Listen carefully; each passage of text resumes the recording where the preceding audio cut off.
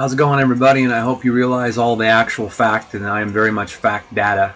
And yep, you're not seeing anything wrong. You're seeing a 7.8 quake there. Basically, I think I can go ahead and zoom in. I used to be able to. Right now, I guess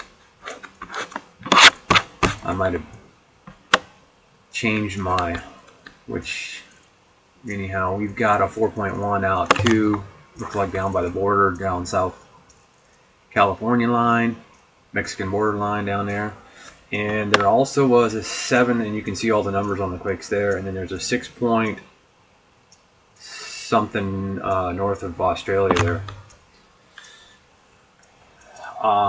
So we'll go ahead and we'll go to the actual factual, and you got what you got there. You got a 7.8. That's the big footprint. And I'll bring it back over here. Usually I can zoom in, but I can put states on or something like that. I'll put, let me see, I'll put country lines on, put nation lines on, and then see if we can go in. No.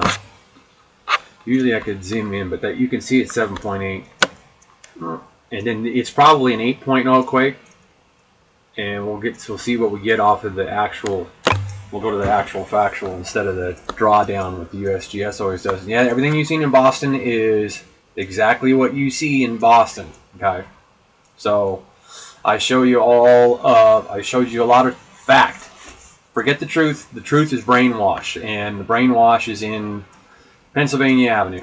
Okay, so and there's no need for Pennsylvania Avenue to be shut down, and somebody's worried about their safety. So probably got a lot of threats from a bunch of, you know, probably American citizens of some sort. So anyway, the truth is on Pennsylvania Avenue, and the truth is your government lies to you 24/7. They have to. So anyhow, can't survive. The government can't survive without lying to you. So anyway, I hope you filled out your taxes. So they'll lie to you 24/7 until you're dead. Is that actual factual? And you'll pay your taxes till you're dead. Okay, so I'm going to go ahead and get you some factual data on the quakes that we got going on here. And then I guess before I pop away, you see that 6.6 right there. And the 7.8, you should be able to see that pretty easily right there. And that's the big footprint there on that quake there. And then the actual factuals will draw and show you. And this is just about not even 2 weeks worth of earthquakes, okay? And that's what's going on. Been going on for a long time. Most everybody that watches my channel is into watching the sun, earthquakes, and hey, we got one, a pretty good one up right on the North Pole there, 4.6, way up by the North Pole. So we're probably going to see a lot of action on the graph when I go get the graph, and I'll bring up the actual factual ink data. What I was trying to do is roll down. I bet you I can zoom in now, and they usually, when I have the funky players, no. So what I'll do, maybe I can. Trying to roll the globe over so that we can get a look. There we go. I guess. Nope. And I'm not going to edit too much. I'm just trying to show you the 7.8, and then right now, as you can see, I got it around. We've been looking around the Earth here. That you can pretty much see all the quakes in the world. There we go. I finally inch it down to the bottom. So, and then we'll just spin around. So, that's just not even 2 weeks worth of quakes, okay? And that's just big ones. Usually, basically, I have this set at basically you're not going to pick anything up unless it's like a 2.9 or bigger. So, factual, actual, yeah, 2.8. I think a 1. Actually, I just maybe put a little bit of a fib. I think I got it set there's like 1.7 or something will show up for an earthquake. So we got a lot of quakes. Going to keep on having them for quite a while. We're just in a certain time in the life of Earth, and I think it's going to be relaxed and get back to somewhat of a norm in around 2016. So heads up, 7.8 quake. And here is a very good fast example too that I can show you the factual of that. Basically the supergiants is what causes this. And it's basically supergiant stars that are way the hell out in space. As you can see, that this is the solar imaging of what from up in space is basically beaming down, and the rise and set is what causes your quakes, and basically the thermal dynamics that you get from radioactive stars out in space, as you can see here, and then you get the number and the amplitude that it hits off at, and then that's where you get that quake there of the, and I'm pretty sure, and actually, yeah, you'll get what basically way the hell out there gave us our 7.8 quake. And as you see it's all solar energy. It's all magnetical energy also, you know.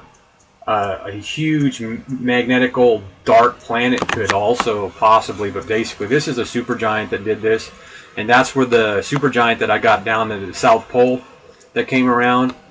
Yeah, this is basically, there's way more than one sun, and we get energy from way more than one sun from way the hell out in space. And right now we're getting very, and it's not atmosphere thinning.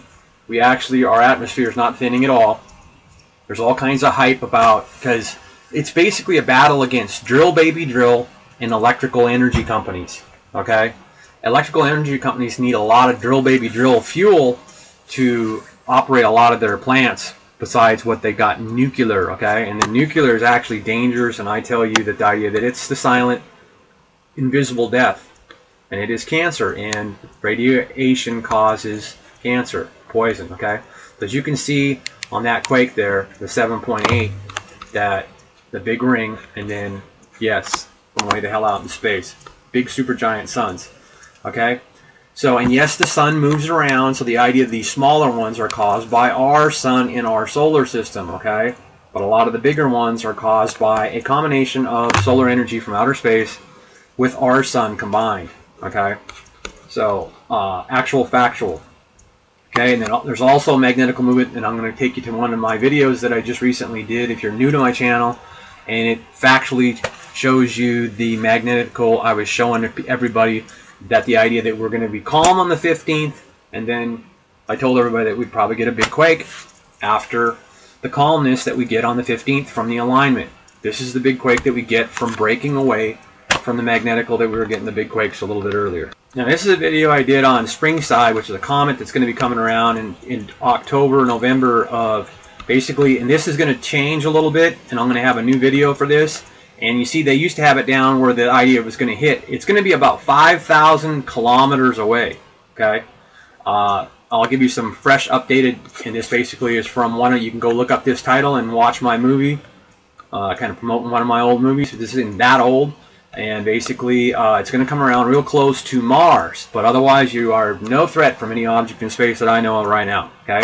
But we will continue to get more magnetic, thermodynamic, radioactive energy from outer space. And it matches up with the radioactive,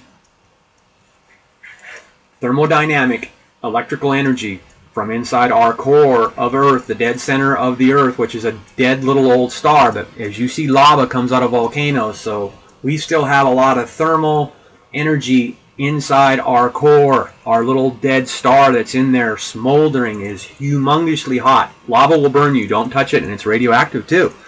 So watch out for the radioactive elements of your Earth, okay? And also Fuka-Fudge-Up, which in combination, they love to have sex. Radioactive nuclei love to magneticize to each other. Whammo. Just like two huge magnets going kabam together. So yes, then that's what we're always, physicists are afraid of. These huge supergiant stars, if they were to fall out of where they are at in space, they would magnetically come rushing towards the sun. Or possibly Earth. Anything magnetical.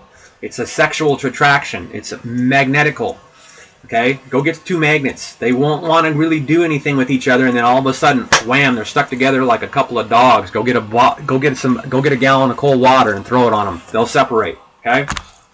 So actual factual. Everything's electrical. Okay, everything's electrical. And folks, basically, I want to give you this video here from Ole C. Solomonson's. Okay, and then he's on this here, which is basically just it's one of those things where you pay money and stuff like that. It's some kind of a web blog holder or something like that. It doesn't really matter. Not advertising for them. And it's here, see, I don't accept any advertisement money, and I run non-profits.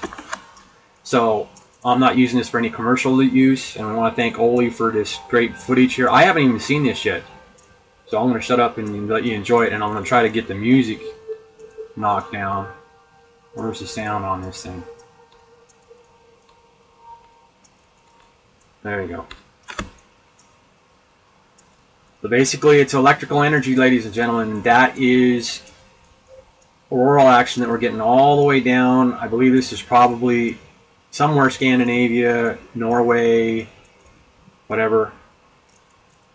And he says Arctic, so he's getting this up towards the Arctic somewhere. More towards the European area, though, north of Europe. Probably somewhere north of Oslo or something. We want to thank Oli for this. This is some great action. So everything's electrical, ladies and gentlemen.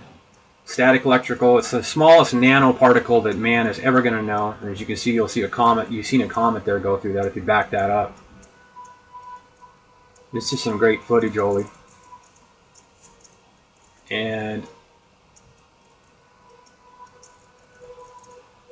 I kind of hate to... so basically, you can kind of see, you can go search that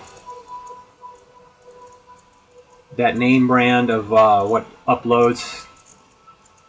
It's what he's using, I think, from over. I think it's one of the better hosters of videos from overseas, I think, or something like that. But it's basically, it's kind of like it's his website. So it's a website hoster that he uses, whatever that brand name is. So anyway. Some beautiful Mother Nature electrical action, ladies and gentlemen. It's all electrical. We get everything from space. Your wind comes from space. Your moisture comes from space. And we're never going to run out of moisture because we have an atmosphere. We have a plasma field. Okay? We do accept moisture in from outer space. They're starting to find that out. Okay? And we do get electrical, massive. It basically runs our planet. Electrical. I'm an electrician. Okay? Eddy currents go to ground. That's where they need to go. Otherwise, you would die from static electricity. Okay? We get static electricity from outer space all the time. It's what I showed you here with the auroras, northern lights, and you also get it down at the South Pole. They've been getting auroras down there too. I got to hurry up and get to the earthquake action. And Oli, I hate dropping away from your video. So anybody in here at my site from the actual factual from the Boston stuff, God bless. You know, hopefully the game players will quit playing games and get back to normal humanistical life. And actual factual will share some more data with you here. Earthquake action 6.0 in Pakistan. Looks like the 6.0 is the biggest, they're very accurate because it's 33 kilometers deep, and we got 87 kilometers deep and 100 kilometers deep. So they got action going on there. That's kind of rolling away from what Iran has been having. We might find that when we come through the data here real fast. We got a 6.8 Papua New Guinea, 7.0 Papua New Guinea. Watch your depths here. This is kilometers deep. Okay, so these are actual factual. 26 kilometers deep, 7.0. That's an actual quake. Okay, your time still left. Doesn't really matter too much. Sometimes, and then you've got your GPS locations too. They'll be a little bit different. Doesn't really matter. You take the biggest quake. The USGS always cheats it. It's basically markets, world food markets, and all that stuff like that. Hey, I'm in business too, so you know you don't want everybody scared to death. The end of the world's coming, and the end of the world ain't coming. Now you watch your mag line. This is your earthquake magnetism right here. Okay, coming down through here. So the 7.8 I'm looking for. Maybe it got wiped off here. You got to realize that they can wipe certain quakes off. Sometimes they don't report in. So, and I'm showing you that 7.8 off of USGS. So it might be one of the blank ones here. Nope, there we go, 7.8, and it was in Iran. And there you go, there's your deep, 86 kilometers deep. And you got it at 15 kilometers deep. And a 7.9 at 24 kilometers deep. So like I say, you basically had a 7.9 quake. Pretty damn close to an 8. But you can't call it an 8 because I do not see any 8s. And this is the scientific data. This is what the seismologists look at. Anybody can be a seismologist. I can teach you how to be a seismologist in about a half an hour. Okay? You just read magnetism of earthquakes and kilometers deep and the locations. And then you put it in the teletype and you send it over to lines. And there you go, folks. Pick an area you like. We got ink everywhere. So basically, we got a worldwide earthquake. I've showed you basically 7.9 magnitude. pretty much makes every graph in the world pretty much shake its little ass off. Okay? So you got lots of ink. You can slow it down.